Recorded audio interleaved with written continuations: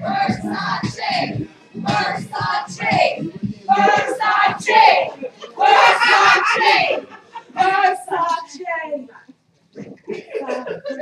Our next stop in the Morbid Miami tour, voted best ghastly crime scene tour in Miami New Times for 3 years running, is this ghastly off-ramp on the MacArthur Causeway. It is here on Memorial Day 2012 under those very Metro movie tracks, where a homeless drifter by the name of Rudy Juji attacked a helpless and hopeless Ronald. Who? What's a Papo? You guys ever heard about this? This was national news. This was international news. Zombie apocalypse? So the police officer shot the victim? No. Why would he do that? So he doesn't turn into a zombie, duh. No, that's not right.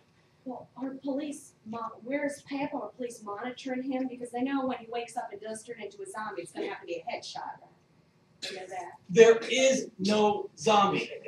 Excuse me, I'm not from around here, but just out of curiosity, I have a friend, and how much would it cost for a male prostitute to eat my face?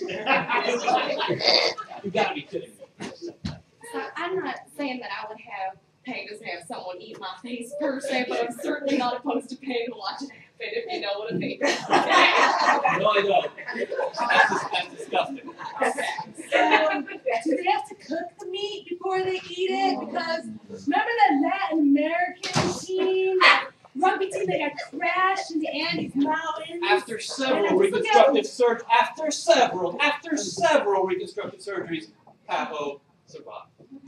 Was Pampa one of those slow-moving Romero or Walking Dead type zombies, or was he a speedster zombie, like in 28 Days Later or something like that? I'm just doing my job, folks. Please. All right, it's fine.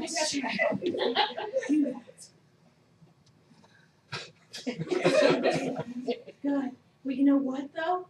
When I came here to this great city, the Miami Conventioners Bureau had this whole line that said, "Miami, you are what you eat." There is no way that happened.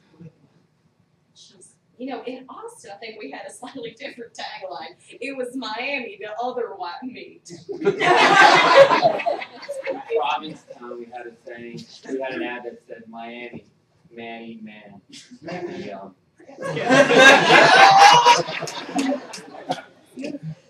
No, there's no way that Miami promoted this terrible event. Well, you are, so. You think I'm happy? You think I like this job? Yeah, clearly. There are only so many times that I can go out to visit the apartment of the Tanyang Strangler, or go out to the Merrill Lynch building in the Falls. This town, alive with passion, rhythm, and flavor, deserves better. This town should be known for its great beaches and melting pot of cultures. Not just because some lunatic got his rocks off raping and killing prostitutes on 8th Street, or some guy went gun crazy over his brokers after Black Friday. Excuse me, are we going to see the Versace mansion? No, we're not. What about the sugar mill where Fanny Pat Slasher stashed all his body? Oh, hell no. He killed 7 people in cold blood and was never caught. This is no longer the Morbid Miami. Rip up your tickets. This is now the magnificent Miami tour. This town has way too much to offer you people and your bloodthirsty Dexter DVRing savages that you are. From now on, we're going to be sipping mojitos and watching Art Deco architecture. You know what? You're right. We've been so immature. This land has had a lot of tragedies on it. We need to move on from that. Making your own son there, partner. I feel so terrible that we're such bad people that we've been wanting to see such horror. It's so terrible. Oh my God, someone's getting stabbed! Oh my God! Versace!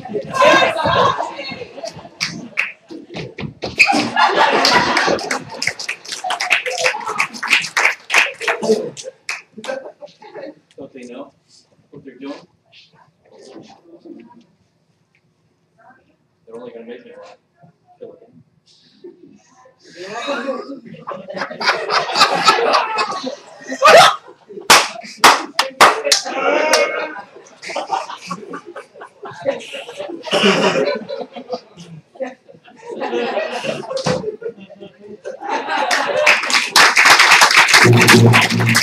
Thank you.